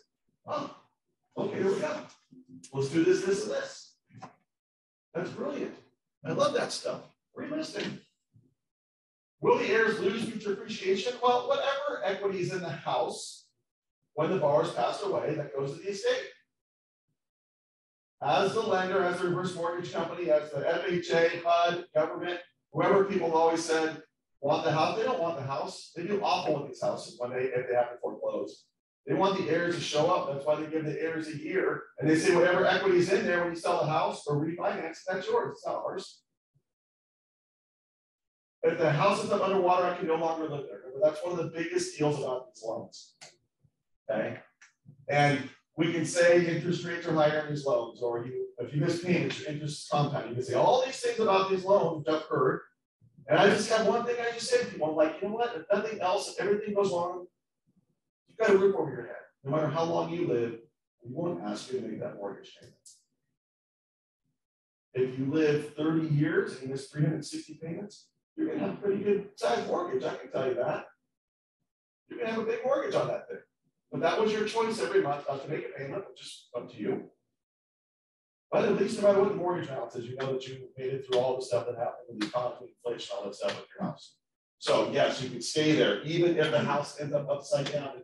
The loan is not a 30-year fix, it's not a 10-year fix, it's not any of those things that's for your lifetime. The loan lasts as long as you live. So give them a run for their money. If you had any reason to live to be 120, it's because you have a reverse mortgage. And you want to get every penny you can out of these guys. If the heirs that are qualified as far as age is concerned, can they do a substitute of borrower? Oh, that's a good question. You're on the right path, and then you veered off. So let's say that the borrowers have passed away, and the heirs are of appropriate age to get their own reverse mortgage. We can't substitute. We refinance. You have to redo it. Right, but we got to know the numbers for it, right? How old are you? How much equity is in the home? Will you qualify based on that? And it does work. Every once in a while, I refinance a heir, their parents have died, from their parents' reverse mortgage to their own. It can happen. I'm going to say more times than not they sell. So there you go. And that's for your benefit. Okay? They want to sell the house. Here's how you mess up a reverse mortgage. Can you get foreclosed on with a reverse mortgage? Yes. Have I heard about it? Yes. Do I get yelled at? Sometimes. It's not my fault though. Because here's what happened if you get foreclosed on with a reverse mortgage. Number one, if you get a reverse mortgage, you sign something that says this will be my primary residence. That doesn't mean you have to be there every day. Doesn't mean you can't go on vacation. Just means that you're not buying another house and going and living there and let someone else live in the house with a reverse mortgage on it. Can you have more than one house and have a reverse mortgage on a house? Yes. I don't care how many homes you own, just as long as the one you're calling your primary residence is the one with the reverse mortgage. Can you rent rooms out? Sure. Can you make it into a hostel? No. Can you make it an Airbnb? No. The house is not supposed to be for business purposes, but if you rent out rooms to your friends, we don't care. Get an ADU back and rent that thing out, that's cool. Sounds like a moneymaker to me. If you live in a 4-unit property, you rent out 3 and live in 1, that sounds great. But it's your primary residence. What happens if I get sick and I go to the hospital? I don't care if you're sick. Well, I do care if you're sick. Oh, very bad. I don't care if you go away. If you've got to be gone for 12 months, it's fine. If you're coming up at the end of month 12, somebody needs to get you back home. And then that way we can call the servicer and say, did you know I was gone? They might say, I didn't know. They might say, we did know. And you say, well, I'm back again. I'm here. Will you verify I'm here? Yeah, we'll verify you're here. Good, because then I need to go back to my nursing home for another 12 months. You can do that. They want you back there to make sure you're coming back once a year. Why? Because you got to remember, we have a house that you're not making any payments on. And that's the only way we have to get our money back. We want to make sure you're going back to make sure the pipe hasn't been running for the last 12 months. Like, we need to make sure the house continues to be maintained. So we have a chance of getting our money back. So you can be gone for 5 years. You just can't do it in a row. All right. You've got to pay your tax insurance. This is much like a regular loan. But I will tell you, yes? But you have to call the mortgager and say, come and check I'm living here again. I would. I would call them and say, I just want to make sure everything's cool by the loan. I don't know if I'd call them and say, dude, did you know I'm gone for a year? I don't know if I do that. I'd call them up. I'd just say, look, because how we know is we send out something once a year. It's called an occupancy certificate. and you're checking that, saying, yes, I've lived here, I lived here. And then we're saying, okay, we believe you. There's no. But, right, but so maybe we don't even know you're gone. But I would call up and say, hey, I just want to make sure that you got my last occupancy cert, that I'm all good with residency things. And most of the time they're going to say, yeah, we didn't know you were gone. Don't call them up and be like, dude, I've been gone 368 days. You guys didn't catch it. Seems silly, right? Who knows? Okay. Where was I at? Oh, I was moving on. That's okay. Good question. So you got to pay your tax insurance. Well, it's like a regular loan. You got to do that too. But we're a lot more aggressive. If you miss a tax payment, we're probably going to be on your butt a lot sooner than a regular loan. Why? Because we don't have any way of really collecting monthly tax insurance from you. Like if you fall behind on taxes and insurance on a regular loan, like a Fannie Mae, they'll throw an impound account on there and they'll jack your mortgage payment up. But we're not collecting the mortgage payment. So if you fall behind on taxes, we're like, oh no, this thing can move along quickly. So we're on people pretty quickly when a tax insurance is missed. And believe me, I've had clients call and say, right, I just missed one payment. I already got a letter. I'm like, I know. Well, you got to keep those taxes paid. Same thing with insurance. HOA dues. You can't have an impound account? Okay, we can have an impound account. Okay, so if we rewind it, remember I said that somebody has really bad credit, we can force an impound account to pay tax insurance for you. But we need more money equity to do that. Or if you're buying a house, we need a bigger down payment. So if you said, Ryan, I do want my tax insurance paid, since we have no formal way of collecting money from you every month, we ask that you have a lifespan of tax insurance sitting as equity in the home. Which means you either got to put a bigger. So a lot of people are like, I don't want to do that. I want that money in my pocket, in my bank account, not sitting in equity. So they're not super popular. But yes, you could. Some people say, Ryan, I have enough equity, or I'm putting a big down payment down this house. Can you start that? It's called a lease-up. We don't call it an impound account. We call it an LESA, which is a life expectancy set aside. And then we pay the tax insurance. Guess what? It's not forever though. Life expectancy. So if you live longer than your life expectancy, you may have to start paying your tax insurance again. You're going to be aware. Put money in an account. Okay. All right. Good questions. Next. This is how you lose a house and get foreclosed on. If the house got in really bad shape and somehow we found out about it, like maybe that pesky neighbor. I don't know. Does everybody have perfect neighbors in there? Everybody get along with their neighbors? Every one of them? Maybe some people do. You do? Everybody like every one of your neighbors? They like you? It's not my street. And maybe they find out I have a reverse mortgage. And they see I have a broken window. Or there's a shingle missing. The roof doesn't leak, but I got a shingle missing. And they know I have a reverse mortgage. They might send a letter into every reverse mortgage company there is and say, if you have a reverse mortgage on this address, they're missing a shingle. And then I get a letter.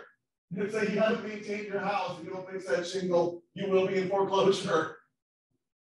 Maybe the city has put a violation on me.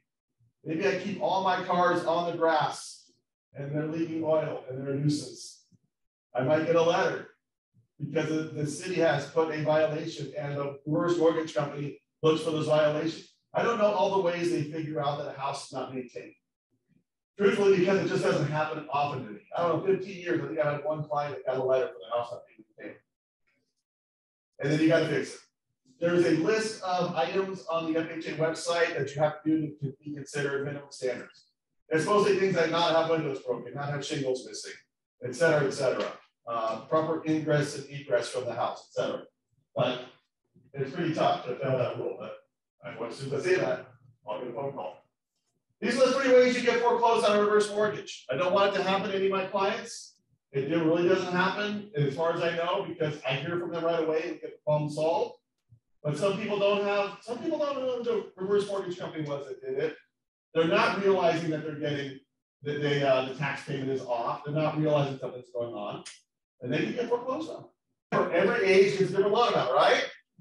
Yes, remember that? Okay, remember I discriminate? Yes, can't go exception, say that, right? That's going to come back and bite. I'm going to take that little snippet, right? Based on age, yes. But what happened if the appraised value of your house go down? Would that affect your reverse mortgage? Okay, so you've gotten your reverse mortgage and property values are dropping. What if they drop 30% and you're not making any payments? Could you ever put yourself in a position where you have to get a different loan, or your loan gets called due, or you have to make a payment? Something like that. Yes, and the answer is no.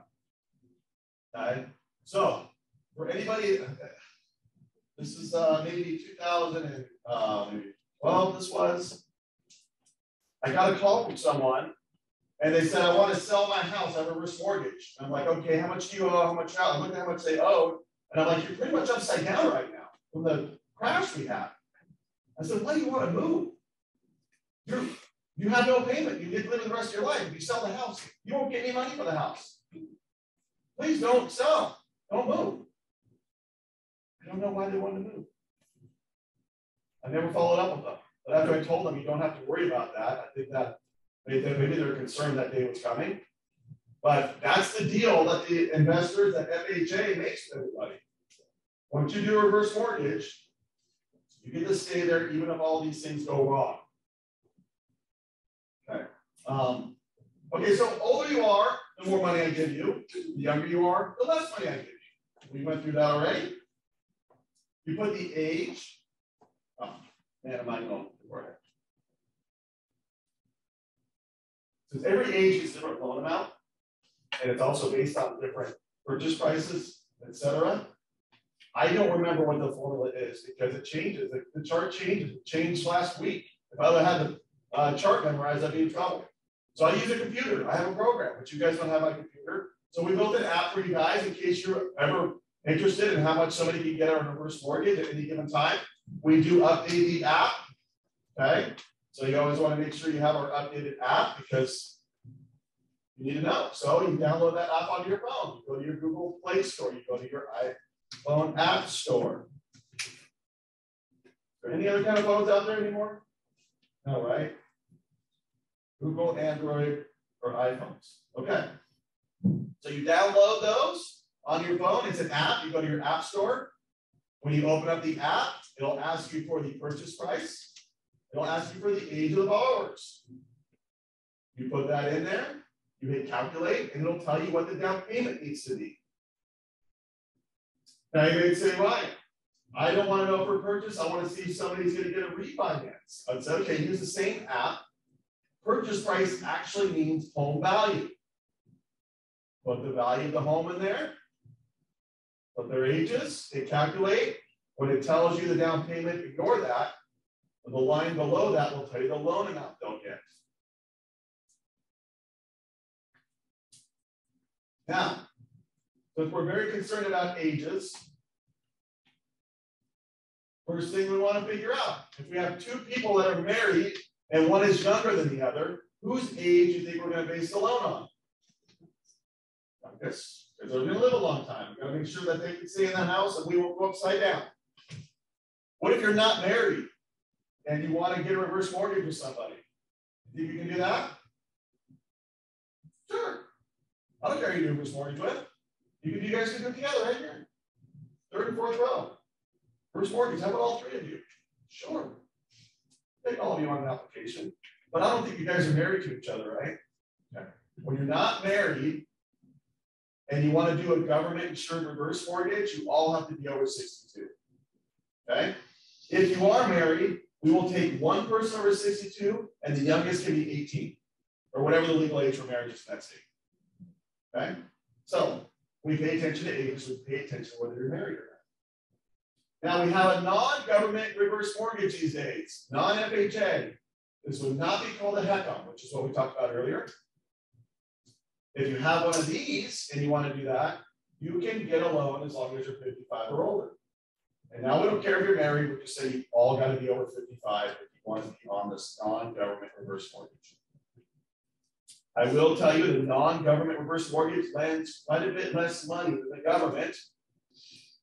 So that's why we usually look to the government insured reverse mortgage first and the non-government loans second, because people usually want the most money they can get. The interest rates on the government insured reverse are actually much better than the non-government. That's another reason to look for that. What's an interest rate on a reverse mortgage, on an FHA government insured reverse mortgage? Our fixed rate loans right now are about 5.6. 5.7. About the same as what a regular Fannie Mae loan is. That's pretty good. We have mortgage insurance, which means you have 0.5% annual that's added. So that makes our rates really about 6%. Still pretty good. That's what regular loans are. Did that ever be removed? Good question. On a regular FHA loan, sometimes you'll go to get that removed because what? You're making payments, the house is more valuable.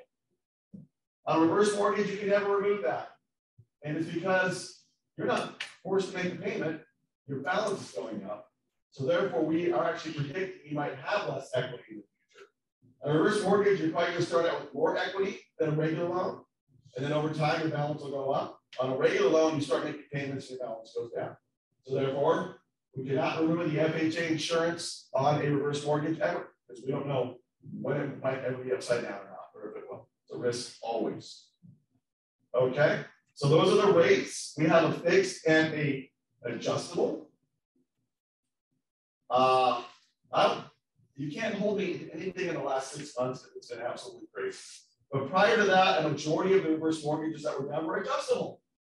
And that was a lot because people could get more money. They could also get an equity line of credit with an adjustable reverse mortgage, which gave them more flexibility in how they got their money out of the house.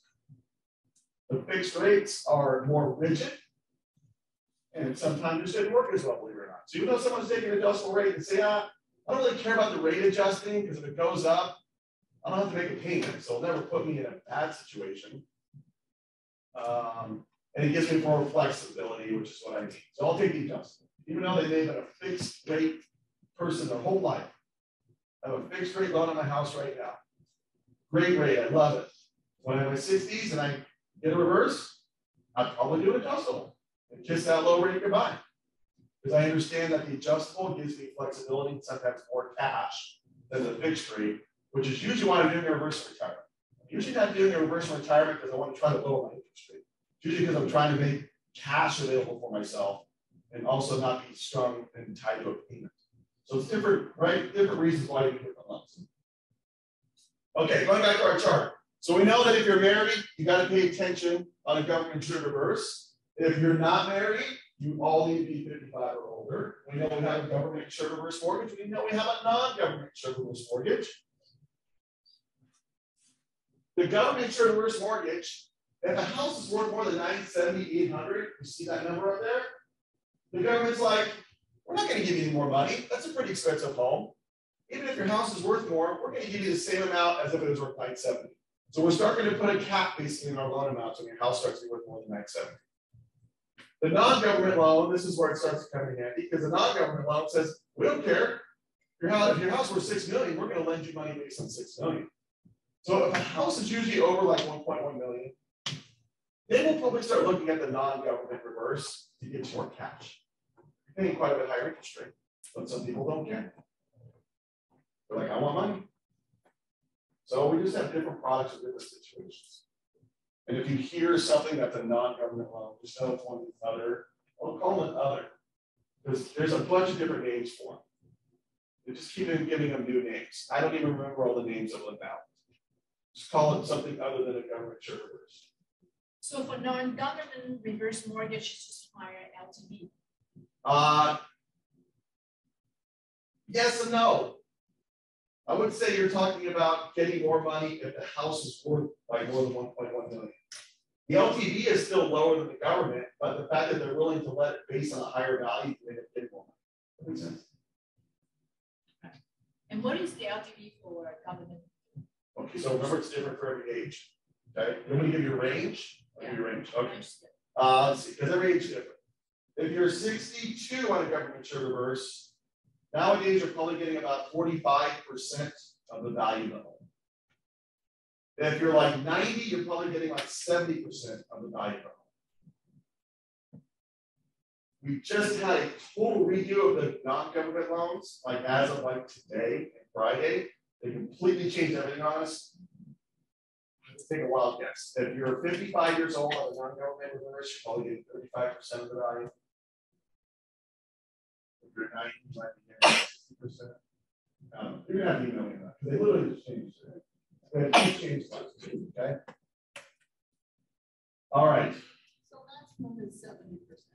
If you're older, you're probably going to max out at 70% of the value.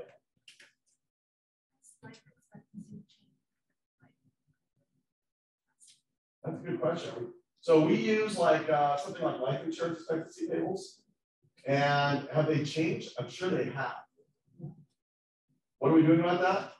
No. Just don't know. I don't know if we've changed our tables. That's a great question. Yeah, I'm sure we will. Let's see. Okay, so that's the calculator app. You download it on your phone. You just keep it there and you run across somebody one day and you're talking about reverse mortgage and you can be like, instant loan offers. You can be like, here, check this thing out. Let's see if you can even get a reverse mortgage. And they may go 450, and when you use the app, it says they can only get 400. You know what you just save them? An hour of some kind of sales guy on the phone trying to figure out if they can qualify, and all he wants to do is get their information and try to call them for years after. I'm one of those guys sometimes. I don't like when they do it to me. So you can literally tell it right there. It doesn't look like that, according to these guys right here, it doesn't look like you might not qualify right now. Maybe you fast forward them on the track, and then what you do is you pull the listing contract right out of your pocket, and then you put their house on the market right there on the spot. See how that works? Calculator app, you don't qualify, listing. That'll never happen. Really? Ever? You should try it.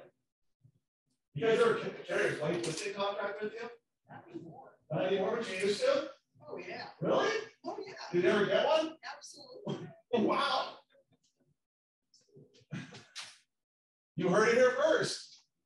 You guys should start carrying a listing contract with you. She used to get it on the spot. We used to have listing contract and sales contracts in our trunk at all times. Awesome. Love that. Okay. All right. What else we got? I think that's it for the slide. Where are we at? 11:39.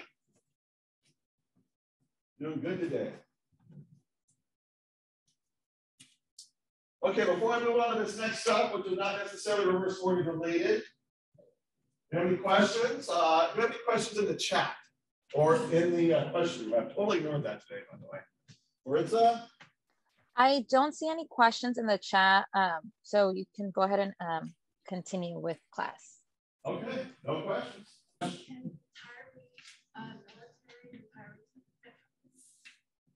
Yeah, so anybody can benefit. Like, and sometimes I get that question, so they're like, Ryan, what's the VA reverse mortgage look like? It's the same. So you're not getting anything extra special, unfortunately, for being anybody. Everyone's just the same person to us. I don't even know what, I ask age. Sometimes I don't even know, like, I ask so fast. Like, I don't even know that I'm just asking ages like that. Only very bad sales tactic, right, from an expert like you. But I don't care who they are. I can know how much they own their house, how much it's worth, and what their age is. And those are my 3 things. So, like keeping a sales contract in your trunk, just basically thinking all the ways I can do business faster. Now I'm thinking about what you do. Okay. I give a lot of stuff, information to class, and the problem with that is that when you guys leave, you maybe how much you're going to retain. 30%? Give me your most dire prediction of what you remember from today. Anybody? I won't insult you. 20%?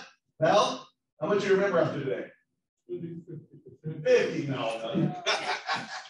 Only because you did this class like 4 times.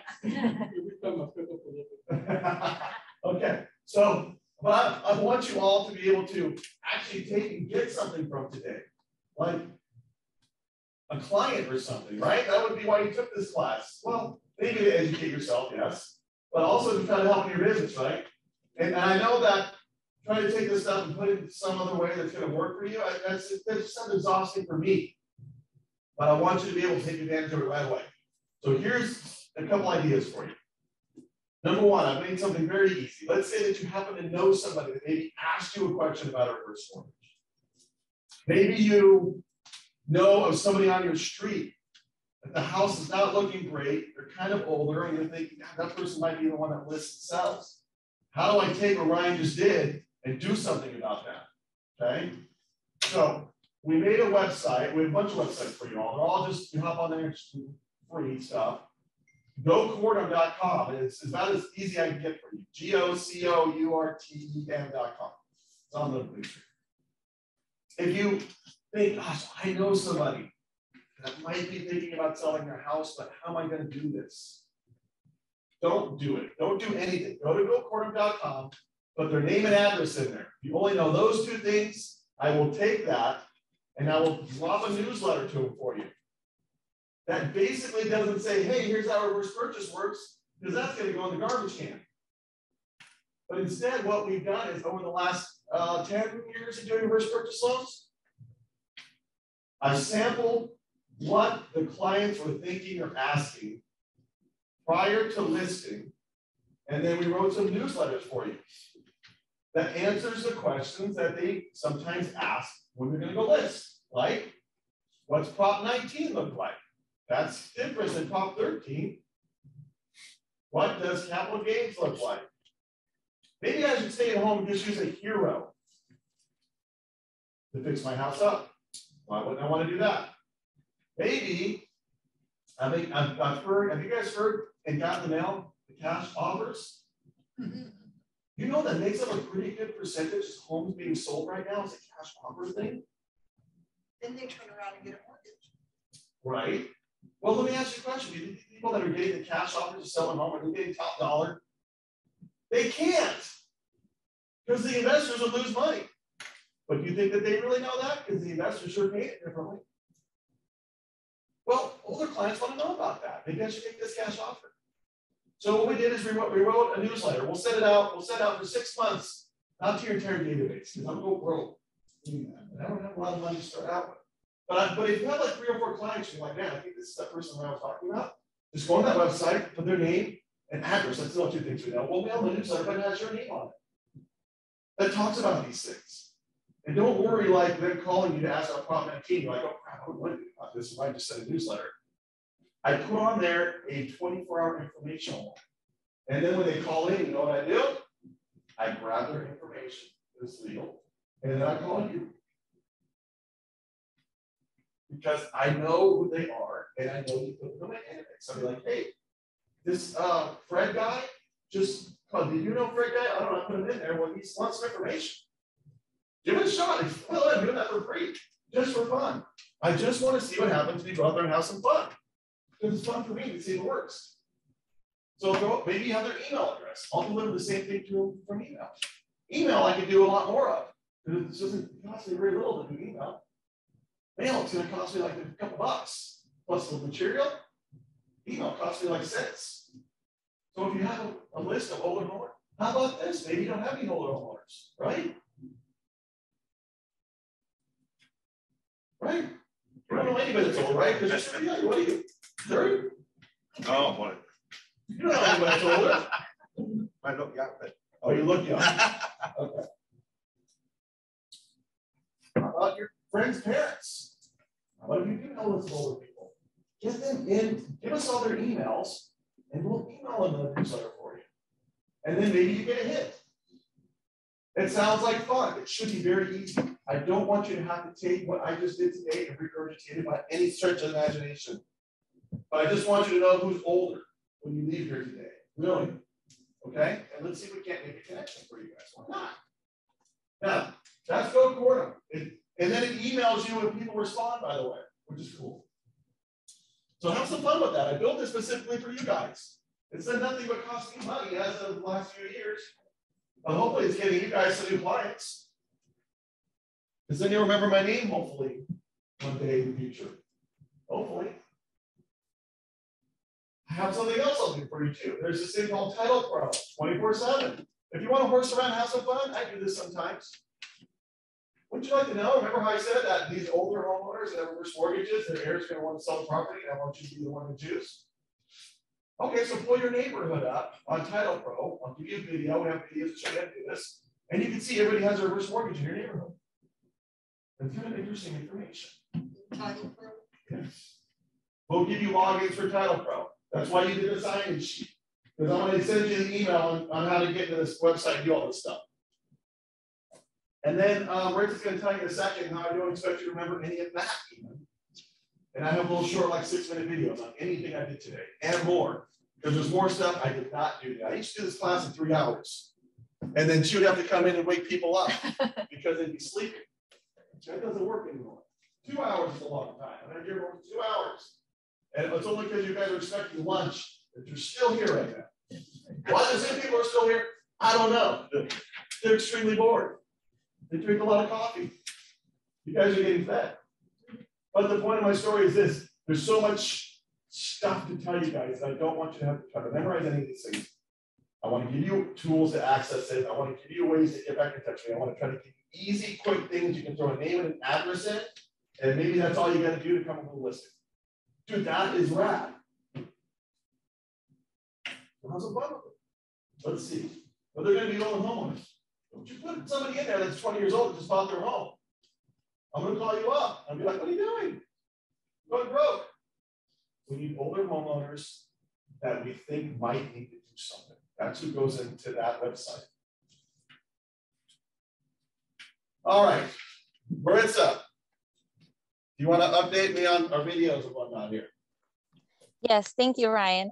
So once again, if you would like to receive some information from us, our marketing materials, please go ahead and sign in our sign-in sheet and or give Ryan your business card.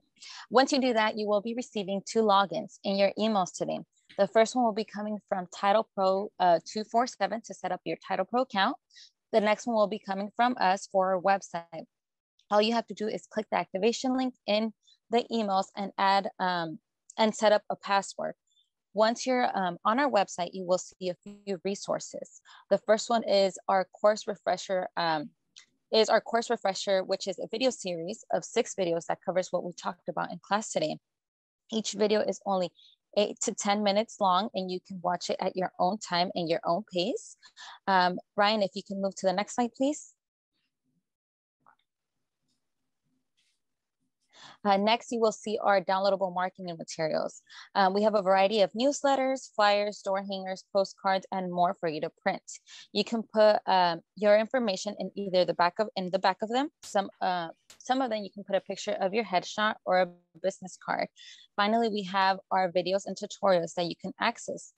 We have tutorials on how to use your new Title Pro logins and to find those older homeowners that are likely to sell in your area. Ryan, if you can move to the last slide, please. Oh, thank you. So that is our complimentary access to our materials and different softwares. If you have any questions about your logins or need support, please feel free to call us at 888-242-5959. Again, that is our realtor hotline, and we will pick up the phone as much as we can. If you need to email Ryan or Robert directly, here are their email addresses, and the website, thereverseeducators.com, is our agent resource website. You will also be able to see our future classes with West San Gabriel Valley Association of Realtors there as well. Ryan, do you want to answer any questions at this point? I don't see any questions in our chat box, so you can take it from here now. Okay, so I'll just ask you guys a question. You think if a client is asks you about a reverse mortgage because they've been dreaming about getting a reverse mortgage their whole lives? How many think that's yes? No, they have not. If they're asking you about a reverse mortgage, it's not because they've always wanted one. It's not because they're so excited like when they got a new car. No, it's because they're a homeowner. They probably have some equity, and they're trying to figure out what I'm going to do with my home in retirement. Am I going to use this reverse mortgage maybe, get some equity out, or get rid of my payment? What's this thing about? But we know that more than half of them that ask never get one. But that doesn't mean that they're still not saying, what am I going to do about this retirement? The reverse mortgage isn't helping me. So you got to hold on to them, you know, snuggle them. Don't let them go. And then you whip the listing agreement right out of your trunk. Right? What's your name? Seal. Seal. We learned something from Seal today? Never get caught empty handed. Well, now they've got computers. I don't care, man. I don't care that paper thing around. Then whip your laptop out of your trunk. Yeah. Here you go. DocuSign with me right here. By the bathroom. Let's go. Okay, so the idea is that I just want you to, you guys feel differently about what it means to get that question now than when you came in here? What a reverse mortgage is? You feel that it's different now that I've been through with you, when someone's asking you? It should. You should, and unless you came in here thinking, I know reverse mortgages have a good chance of leading to me getting business. If you thought about that coming in here, I hope I filled that for you. If you thought it was because a client was hoping to get a reverse mortgage, I hope you now think a little differently about it.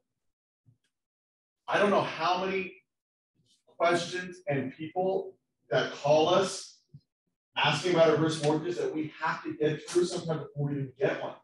Imagine getting 100 calls a month and going on listing appointments. And then most of them don't materialize. That's how our industry is. When I say about it that way, I feel exhausted. I actually think maybe I should change careers. But we have to go through so many individuals that think the reverse mortgage is going to be it for them that don't, that we spend a lot of time just telling people you're going to have to probably think about doing something else.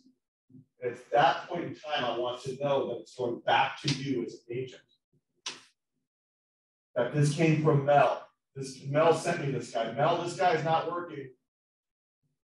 Mel knows to keep that guy in his Rolodex. Or Mel, do you use a Rolodex still? Is that, should I say that? The database. Oh, here. The human Rolodex. Okay, I'll tell you what, you guys are done. Food is in there, ready to go. I didn't get it out. I forgot my server uniform today. You're going to have to do on your own. Enjoy. If you guys have questions, let me know. You guys can watch for an email. It's either coming from like Maritza or Crystal. They're back at the office. And they're going to help you in case you want to hop on the website and have some fun. Hop on the website and have some fun. Make sure you don't pass up opportunity. Use that 888 line, if nothing else. In case somebody has a question you don't know, then just call. There's a good chance you'll get to me or Robert or somebody in my office that will know about these loans. Thanks for coming. I hope you enjoy. Thank you. Okay. Before we close up, a few quick announcements. I want to say thank you, Robert, Ryan, Marcella. On behalf of West San Gabriel Valley Realtors, we would like to thank you for being our guest speaker and for your informative presentation today. We have an amazing lineup of useful and interesting upcoming classes. Tomorrow on June 22nd, how to win multiple offer situations. June 28th, short sales and foreclosure resource certification. On July 12th, commercial seminar, how to use the CCIM designation to impact your career. We hope to see you there. Till then, goodbye.